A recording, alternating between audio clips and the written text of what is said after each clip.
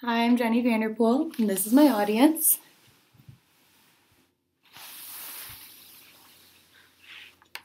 And here are my note cards.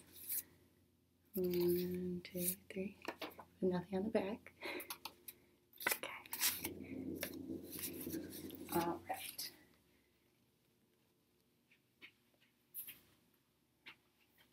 Jennifer, now what are you doing with tape? They shoot, they score! Swoop, swoop, swoop. Wait for me. Code blue, 4th floor, code blue. Being a busybody is not always easy, but it has shown me a lot of things, and I've been able to explore a lot of different places. And with the help of a few items, I hope to show you my past, my present, and my future. So first off, I have my tape.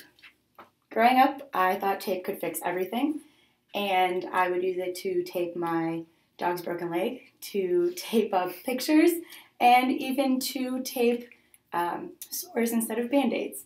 Unfortunately, I realized that tape did not fix everything as I grew older.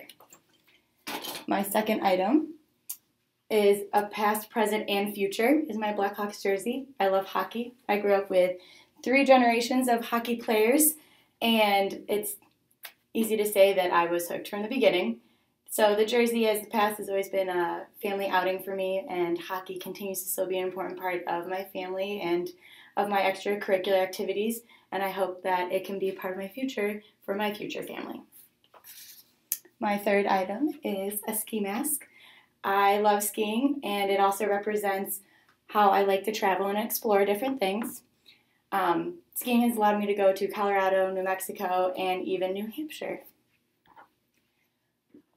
Another item I have is a hat from the OR, and code blue is very significant in a hospital. It calls for someone with respiratory distress who needs attention immediately, and this is actually what helped me realize that my passion is in the medical field, and this is specifically used in the OR, where I would like to, in the future, be a physician assistant.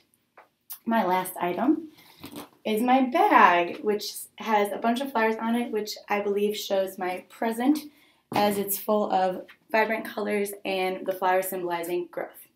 In conclusion, I hope you learned a little bit about me with my present, my past, and my future from the tape, the hat, the jersey, my bag, and my ski mask.